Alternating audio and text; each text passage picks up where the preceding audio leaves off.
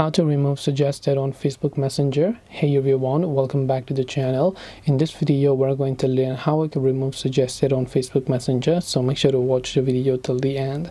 Now if you want to remove suggested from Facebook Messenger, normally whenever you open up Messenger and then you tap on the search bar, it will show you a list of all the suggested people here. Now let's say you don't want some people to show up over here, you can definitely choose to hide them if you tap on the three lines option from the top left. Then you tap on the gear icon from here.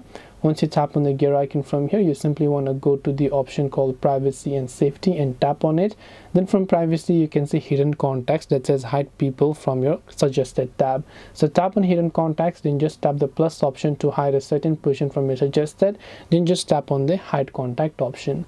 This way you will be able to remove suggested on Messenger. Hope this video was very helpful. If you have got any more questions, queries or doubts, feel free to also leave them down in the comment section. Thank you for watching till the very end and see you soon in the next video.